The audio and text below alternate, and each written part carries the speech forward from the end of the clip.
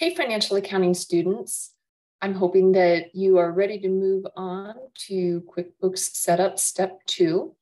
In this video, I'm going to show you how to import your chart of accounts, add account numbers, and input your beginning trial balance as a journal entry. So I'm hoping that you've already followed all of the instructions for the setup. I'm going to start by just repeating one last step, which was to do a company purge. So I'm going to show that, and then we'll move on with importing our own chart of accounts. So I'm going to type in my browser after app. I'll put /purge company and hit enter.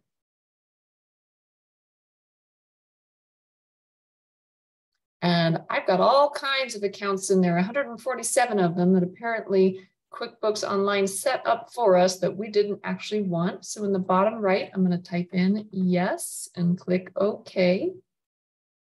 And then this next question, what type of business is this? I really wish they wouldn't even ask, but I'm just going to go and choose just other accounting services is fine. It honestly really doesn't matter. It's this next selection that really matters. Create an empty chart of accounts. We really don't want QuickBooks Online setting up the accounts for us. We're going to do it on our own. So we want to wipe it as clean as we can. So I'm going to say create an empty chart of accounts and hit wipe data. It's going to think about it for just a moment.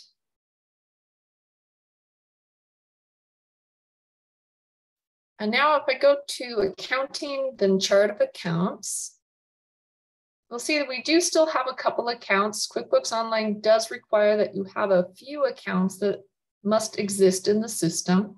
We're not going to use any of their accounts. Okay, so instead, we're going to be importing our own chart of accounts. So that's what I'm going to do first.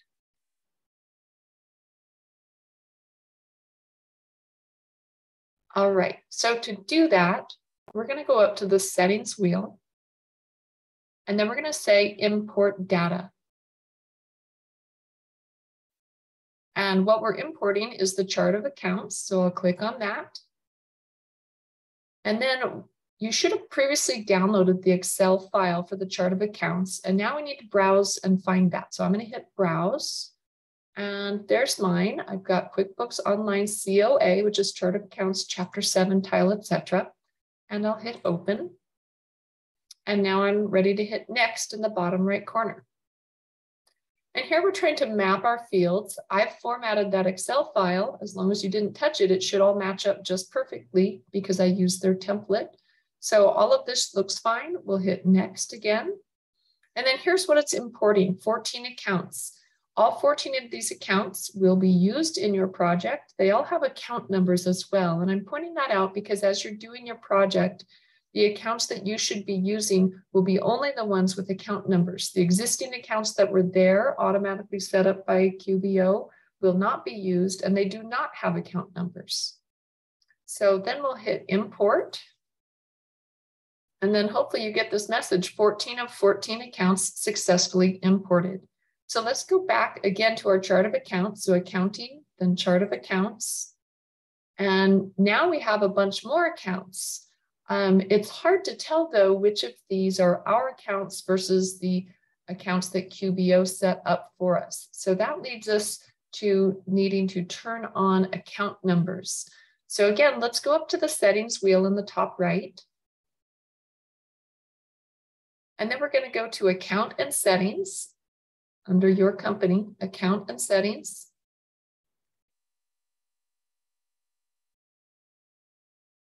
And then on the left menu, choose advanced. And then you'll see chart of accounts. And let's hit the pencil for the edit button on the right. And we want to enable account numbers. So turn that switch on.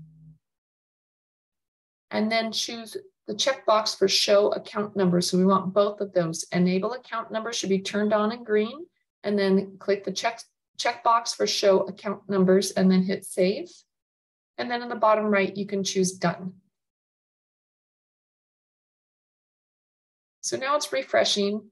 And when we see our chart of accounts now, we'll see all of our accounts have account numbers next to them. And the default accounts that QBO set up for us that we will not be using do not have account numbers. So that's all of our accounts. And as previously mentioned, all of the accounts that have account numbers should be used in your journal entries for the project. So the next thing we need to do is import the beginning balances. Well, let me rephrase that. We need to input the beginning balances, not import them. We're going to make a journal entry that represents the beginning trial balance. So over here to the right, I have my document open that shows the beginning trial balance. Okay, so these are the balances in the accounts for tile, etc. as of 12/31/2019. So we're going to need to input that so we have the beginning balances before we begin our transaction entries for 2020, which is when the problem is set. So to make that journal entry, we're going to go to the top left and click New. And then we're going to choose Journal Entry. So it opens the journal entry window. The first thing we need to do is enter the date. And you can highlight that field and type the date. And in QuickBooks, you can type dates just simply as 6 digits. You don't need any dots or dashes. You don't need to click through the calendar for 2 years. You can just type 12/31/19 and then hit Tab. And it converts that to the date 12/31/2019. The journal entry for this beginning balance, I'm just going to put BEG balance, which is an abbreviation for beginning balance. And that's how we know that it's our beginning balances as of 12/31/19. It's not one of our regular transactions in the year 2020. In moving around in here, the Tab key on your keyboard is your friend. So I'm going to hit Tab to move down to the first line. And then in terms of the account number, let me shrink this down a little bit, or the account title. Over to the right, you can see that beginning trial balance. So the first one is cash. And a couple ways I can hit the drop down and I can see all of the accounts available.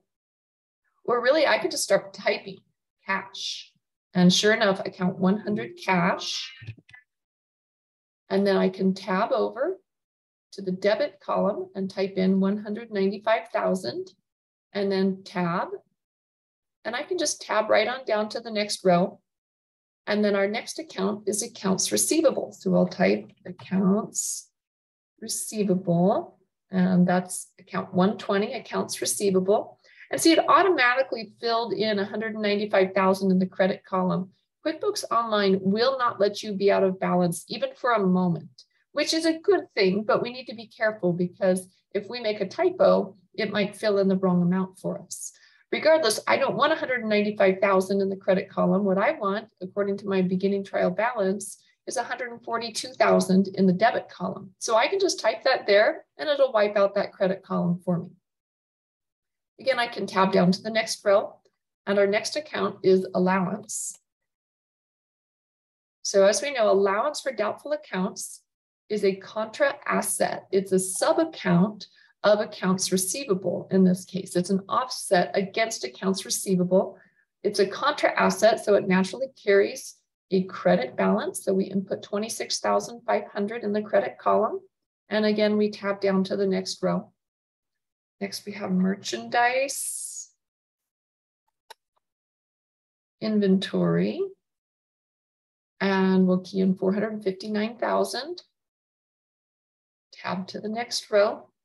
And accounts payable, 112,000. Tab down again, common stock, 535,000. And then finally, retained earnings. And it's automatically plugging in 122,500 for me because that's what it needs to make the journal entry balance. I'm going to key over it because I always do just out of habit to make sure the numbers are correct. If I had made a typo above in the journal entry, it would push a number onto the last row that may not be accurate. So I want to double check. Yes, it is 122,500. And it appears that we're in balance and we've got everything accounted for. A couple of things that I'm looking at. the 796,000 right here. Obviously these two balance, but I feel good that they balance with this document with the beginning trial balance that was provided as part of the problem. So that helps. So I just want to review it real quick, make sure I have the correct date, the correct journal number, and then I'm going to hit save. And then I'm going to X out of this, which is bringing me back to my chart of accounts. Now I can see some numbers input in the balance column there. I just want to show you guys real quick. I can go over to reports, and then I'll click on balance sheet so we can see our balance sheet at 12/31/19. If I scroll up, then I can change the date range, 12/31/2019, and then I'll click run report. So here's our balance sheet at 12/31/19, and it looks like it's got all those balances accounted for. Okay. All right, so we've got our chart of accounts imported. We added account numbers to it, and now we've entered in the journal entry for our beginning trial balance. And now you should be ready to actually do the work of the project. I would recommend that you spend some time writing out your journal entries for the project. There's 10 actual regular transactions, and then you've got 2 adjusting entries, which are 11A and 11B. To the extent that you're stuck on any of this, I would recommend that you refer back to your Chapter 7 homework, where there's a very similar homework problem. It might be very useful. And of course, if you're stuck on anything, just ask for help. That should do it for now. And then your next step will be to actually enter the journal entries for the assignment.